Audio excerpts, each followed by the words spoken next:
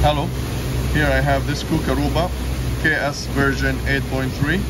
I'm gonna show how to deactivate the brake test or change the cycle time to be called. Change the time that brake test will be called. So to do that, we're gonna go to C, then go with KRC, reporter, and then we go config, user, common. To deactivate the brake test, you go to meta,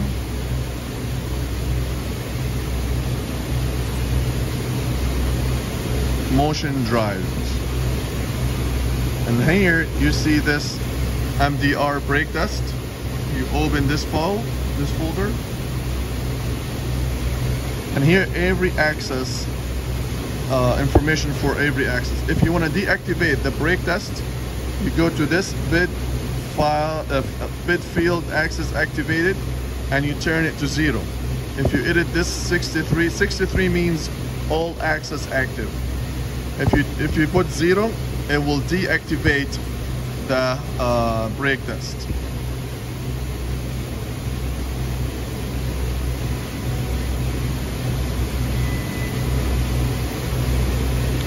And if you want to change the cycle time if you don't want to deactivate it, you just want to change the cycle time, you go back to common,